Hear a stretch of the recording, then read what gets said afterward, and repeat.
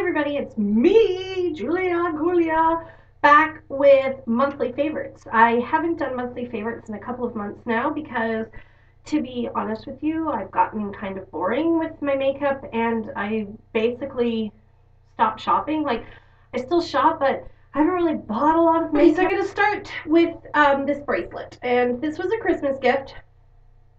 And it's the Paloma Picasso hammered silver bracelet bangle from Tiffany. The reason why it's been a favorite is I've worn it like pretty much every single day, and I've been wearing it by itself. I kind of just like the idea, and you can't really see it, but I just kind of like the idea of just having the one bracelet instead of like a whole armful. And I think it's just nice and kind of soft. And if you can see, it's not like a bright silver color, it's kind of like a honed finish, and I've just really been liking that. So I also love this ring that I bought, and it's just like a cheapy ring, but it's a natural stone, and I just really like how big it is, and I like big chunky rings, so yeah, I've been loving those. What else have I been loving this month? As far as skincare goes, this isn't really skincare, but I've been really liking these two products that I got that are Nivea products, and they are the Nivea Natural Beautifying Moisturizer and Eye Care. And why I've loved them this month, or loved them this month, is the fact that they're like kind of illuminators. So the eye cream especially is like a pink pearlized finish, and I've been wearing that like under my eyes and on my cheekbones. And the moisturizer it's like a tint, again, like an illuminated, it's kind of got like a tanny or tinted moisturizer look to it, but it's not. It's, again, just like a moisturizer with a lot of illumination in it. You can see there. And again, I always feel like my face at this time of the year kind of looks, I don't know if you can see the light hitting that, but my face ends up looking really dull and dead this time of year, so putting anything like that on underneath my foundation just kind of makes my face look a little brighter without looking overly dewy, so I've liked those. I have been meaning to talk to you about this primer so many times, and I always forget, or I end up editing it out because the rest of the video is so darn long. So I've missed telling you about it, and I want to. So it's by Gosh, and it's their Velvet Touch Foundation Primer. It has no preservatives or perfume, and it has something in it called Matrixyl 3000, and which is a face firming peptide, so it fills in wrinkles and stuff. I don't really know if it fills in wrinkles, but it leaves a really nice kind of matte finish to your skin without being overly dry. It just gives a really nice kind of polished look to the skin and helps hold my foundation on. So I really like this one. So that's the Gosh Velvet Touch Foundation Primer. And it fills in the wrinkles, so what's wrong with that? And as far as foundation goes, I know that it seems really strange, seeing as I have very dry skin, but I have absolutely adored using powder foundation this Emily Noel 83 actually turned me on to this, which is the NYX Stay Matte But Not Flat Powder Foundation. And it's a powder foundation, very light coverage, but it has this beautiful kind of it's not even like a pearlescent, it's just a very nice sheen to the skin, so your skin looks even and just nice and bright and alive, and I really, really like it. The only thing I don't like about it is you can't really apply it wet like they say you can. I find that it just makes the surface of the product go really kind of shiny, and you don't end up getting enough product on. I think it works best dry. I think if you had oily skin, this would be a really nice finishing powder for you. Might not get enough coverage for a lot of people like, but I really liked it. It was only $14 at Ulta, so I really liked that. I fell in love with my Dream Smooth Mousse again from Maybelline. This is just so nice, and my color is in number 110, Porcelain Ivory, and it's just a really great foundation for dry skin, and the more that I use it, the more that I really like it, and it just gives a really nice kind of soft finish to the skin, and it's actually Out of all the foundations that I have, I feel that I get the most coverage out of this one, just because you can build it and it never looks cakey, and it's just really nice. So I kind of fell in love with that because, again, I'm trying not to buy a lot of stuff. I'm just using what I have and trying to work with the skin that I have at the time of year instead of trying to hide it and mask it. And these have been like the talk of YouTube for a while. They're the Instant Age Rewind Dark Circle Eraser Dark Circle Treatment Concealer from Maybelline. And the one that I got was Neutralizer. And it has a yellow undertone to it, so I use it, actually, I don't use it under my eyes. I use it around my nose and on my chin, on my cheeks to cover my redness, and I really liked it. I like the way that it goes on. The only complaint that I have about them is I find that this top gets really, and then the lid gets all gunky, and it's just, I find it messy. Like, you get the product into it and it just stays there forever. Like, so much product goes into the little ball that you can't use it all in one application, so it just kind of sits there for several days, and I don't like that, but I really liked the product. So I also wanted to, bleh. So I also decided to give the Brightener a try, which is a nice pink tone. I don't know if you'll be able to see. It's got like, no, I know the lighting is horrible. I'm sorry. There you go. So it's just got like a very pale salmony pink color, and it's very bright under the eyes and works really great over top of my Pixi corrector. So I've liked that immensely.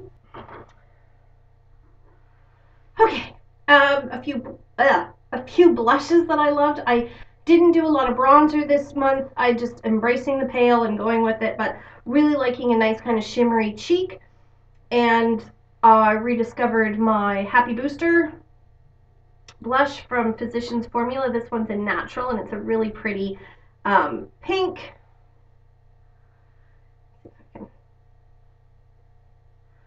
It's just a nice bright pink, and it had, there you go, and it's got some nice shimmer and sheen to it, so it looks really nice on the cheekbones. But also really liked this e.l.f. blush this month. This is in Tickled Pink, and it kind of reminds me of my NARS Deep Throat, which I also rediscovered this month and really liked. So this is the NARS, and then this is the, oh, okay, there you go. This is the e.l.f. and this is the NARS. The NARS one's a little bit shimmerier and a little bit peachier, whereas the e.l.f. one's a little bit pinkier, but both very nice. Again, a slight shimmer that looks nice on the cheekbones. Liked those a lot. Ooh, rediscovered my Wet n Wild palettes. I went out and bought like pretty much all of them, and then they just sit in my drawer and I never use them. So this month I dragged them out, and it started with this one, which is Knock on Wood, which is really pretty kind of plummy brown colors. The one that I'm wearing today, which you can't really see because it's pretty much worn off, is Walking on Eggshells, which is probably my least favorite just because the tones are a little bit too like yellow based for me and goldy, and just don't suit my skin tone as much as other colors do. But what I wanted to tell you about the Walking on Eggshells is if you have the I Love Matte palette, which is I Heart Matte palette, which I have here. If you look at these colors over here, they're very similar to the colors that are in the Walking on Eggshells palette, but they're matte. And I was wearing these the other day. I was copying the Pixie Woo video where they did the Adele look for the Grammys, and like minus the heavy eyelashes because I was wearing it to work, but I was wearing these colors, and they're very, very pretty. I will swatch them for you. You can see how highly pigmented they are, and these are so good. If you guys haven't tried the Wet n Wilds because you're like a snob and you only want to, use high-end stuff, please give them a try. And I will tell you, it's what really helps with these is if you use a good brush. That for a segue, because my next favorite is my brushes. These brushes from Real Techniques by Samantha Chapman are my shading brush and the domed shadow brush. I've just really been enjoying those to put eyeshadow on this month. Love the little shader brush for packing on color, and I love the domed shadow brush to blend out and to do a nice soft wash of color, and it's really dense and really soft and fluffy, and I've just really liked it.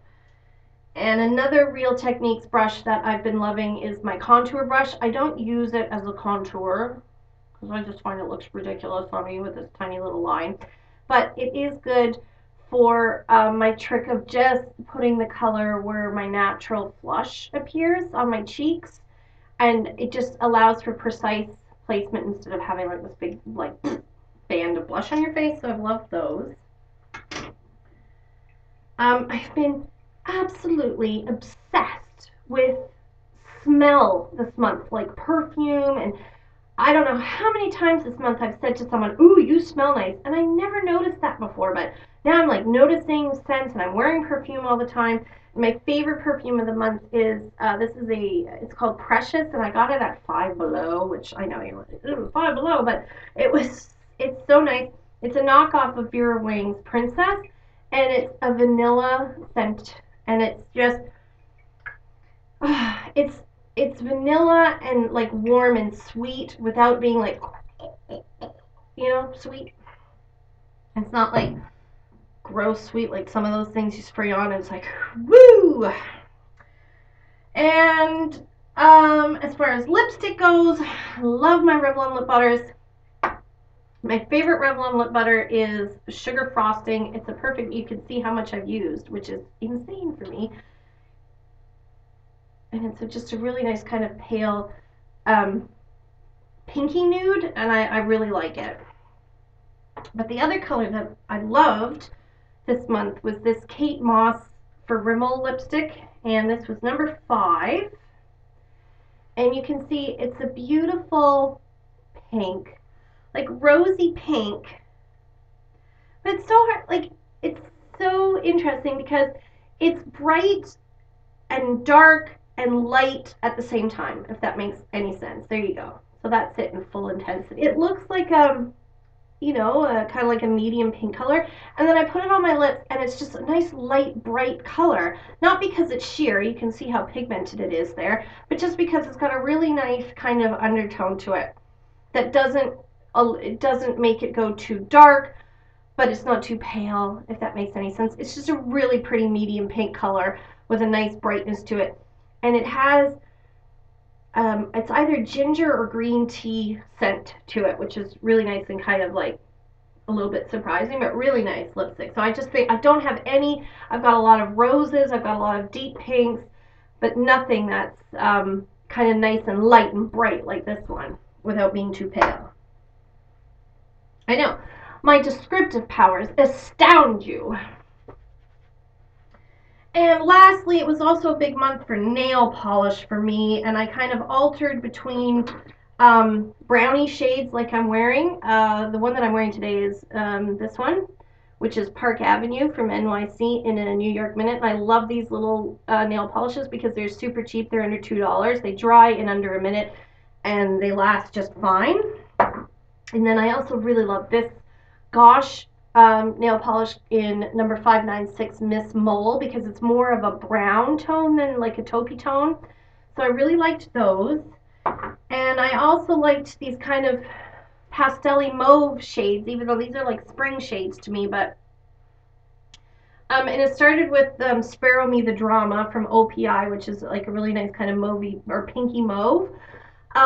I thought that this was a little bit too pastel-y for February. I thought it would be better like in April, but then the more I wore it, I was like, you know what? I actually really like the kind of pale mauves right now.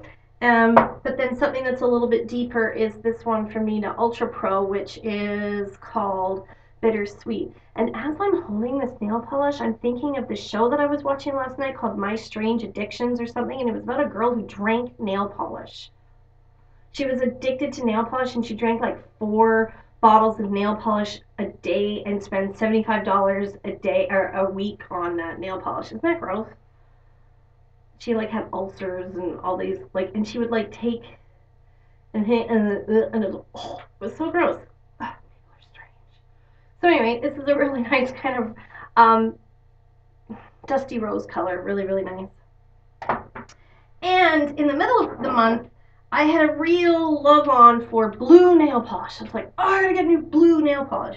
So of course everybody knows my favorite blue nail polish, and apparently a lot of other people's favorite blue nail polish is No Room for the Blues from OPI. This is quite old, as you can see. It's about 3 years old, and I'm running like it's starting to get a little bit low. So I'm trying to find something to replace this. And you can see it's a really nice light, bright blue, but there's like a white undertone to it, so it's not too bright blue. You know, it's just a really nice kind of faded denim look, and I love it. Like a corn blue almost, cornflower blue.